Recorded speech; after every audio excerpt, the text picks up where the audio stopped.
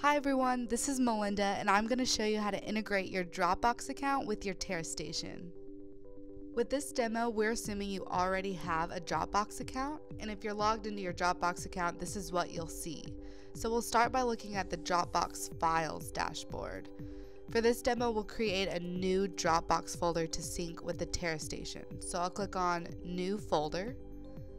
Then I'm just going to type in a folder name as TS5410, which is the TeraStation model that I want to sync to, but you can name it whatever you want. Then press Enter to create the folder. So the folder's created, and next we'll navigate to the TeraStation web interface. In our case, we're going to create a new share folder to link with Dropbox. So enter the folder setup and click on Create Folder. And then type in the name of the folder that you wish, which I'll just title it Dropbox. Of course, you can edit the folder settings for what's best for you, but we're just going to leave them as they are and click OK. So it's finishing up here.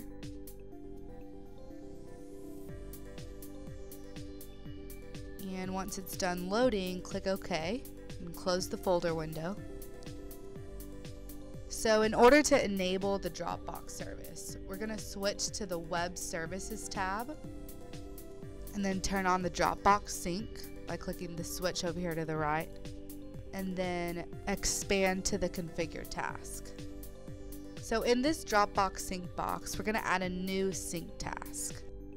Then if you click this View Dropbox Authentication page, it'll take us to this new browser window for API authentication. So click Allow, and then copy the authentication code generated here,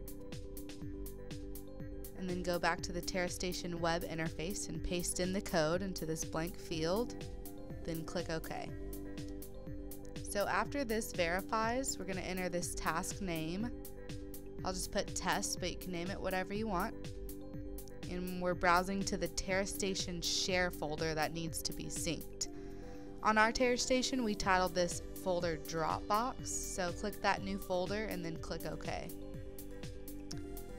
So now browse to the folder on Dropbox, and the folder we just created on Dropbox was titled TS5410. So select that folder, click OK in this settings box. Executing job, and the job is completed. So if you want to change additional settings for this specific sync task, like the size limit or the sync period, you can click on the task name, which was test in our case, go to the options tab and click edit. So here you can choose whatever options work for you. For this demo, let's just change the sync period to 1 minute and then the sync to upload only. And then I'm going to go ahead and leave all the other settings at default. And to save your new settings, click OK.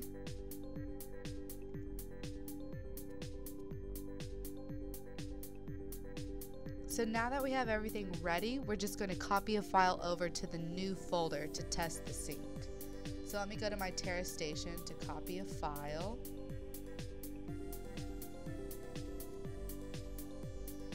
And then paste it into the folder labeled Dropbox that we just created.